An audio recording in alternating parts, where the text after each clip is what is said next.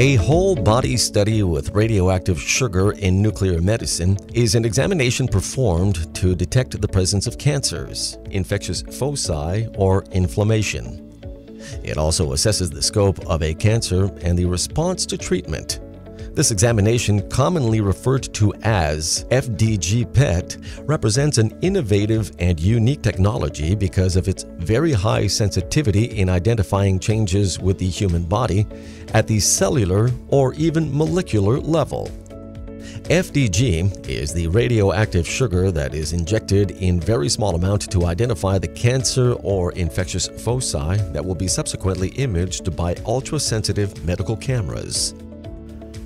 This examination is always combined with an X-ray scanner, commonly called CT scan. By comparing the images of the Fdg Pet and CT scan, the nuclear medicine specialist can locate cancerous, infectious, or inflammatory cells. The examination procedure is as follows. First, the patient must answer a short survey. His or her blood sugar level is then measured. Then, the patient receives a very small amount of radioactive sugar intravenously. There is then a waiting period of about 60 minutes. A first image is then obtained with the CT scan. Finally, a second image is obtained with a PET scan. The resulting images are then analyzed by a nuclear medicine specialist who will establish a diagnosis.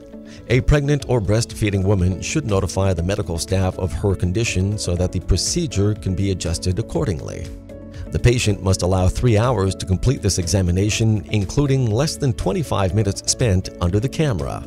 Possible side effects associated with the Fdg PET exam are skin itching, and these affect less than 1% of patients.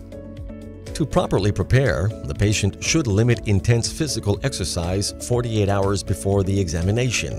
The day before the examination, the patient should avoid large meals, carbohydrates, pasta, bread, rice, potatoes, potato chips, fruit, juices, pastries, and confectionery, and sugar substitutes such as aspartame and sucralose. The patient must fast for 6 hours before the examination and during this period not have consumed any cigarettes, gum, pastille, mint, breath freshener, and cough syrup.